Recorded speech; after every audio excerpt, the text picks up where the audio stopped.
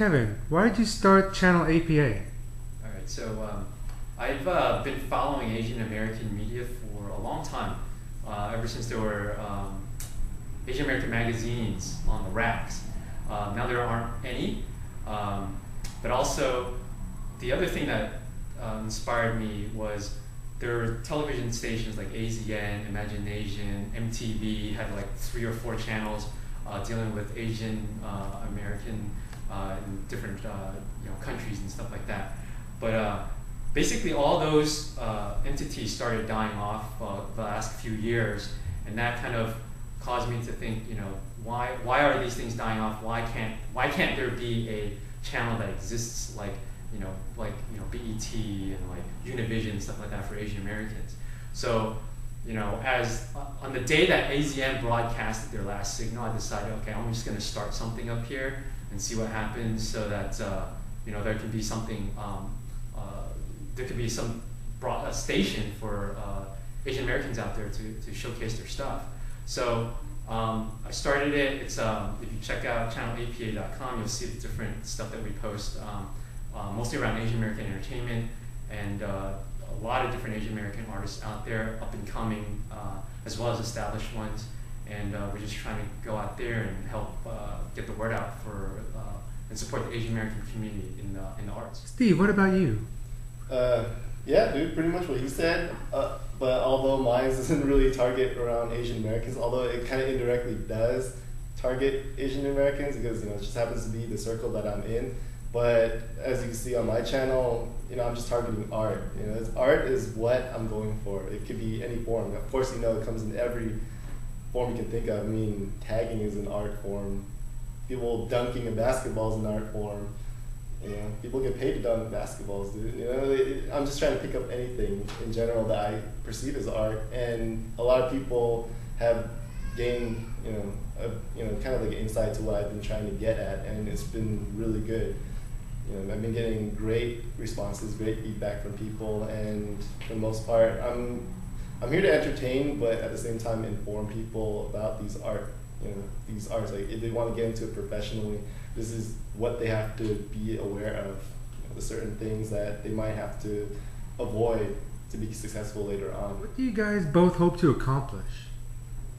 Well, I'm hoping to basically create a platform so that Asian American artists can showcase their stuff, whether you're in film or music or any other thing that is on video, that people can have an outlet to show their stuff out there.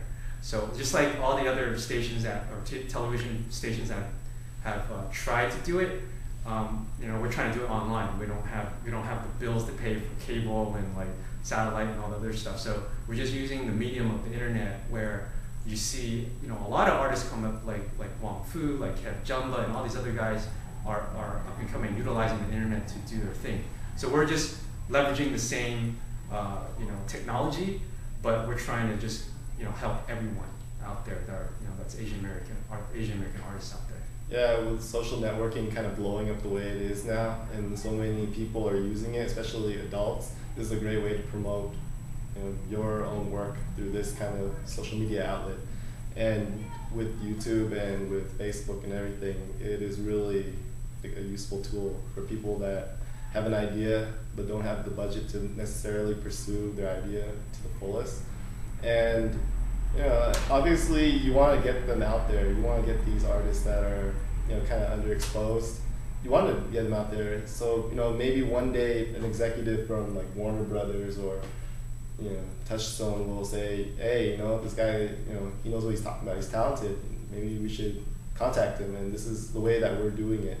So we're indirectly helping the Asian American community, and at the same time, just anyone who wants to be a possible professional in this industry. Any advice for the kids out there?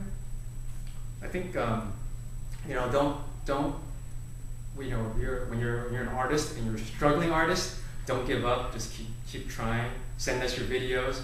We'll do our best to help promote it.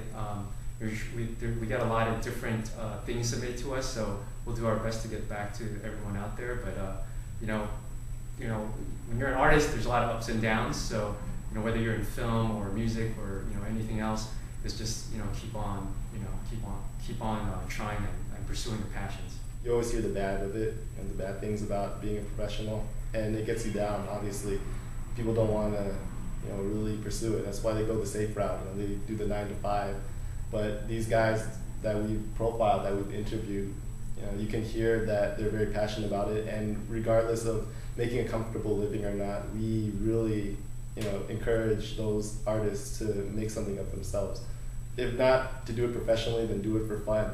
Because all these guys, they had the idea of just doing it for fun. They were good at it, and now they just want to take it to the next level. And I think they'll get there one day. It's just we gotta make sure that they're getting the great promotion that they deserve. Thank you.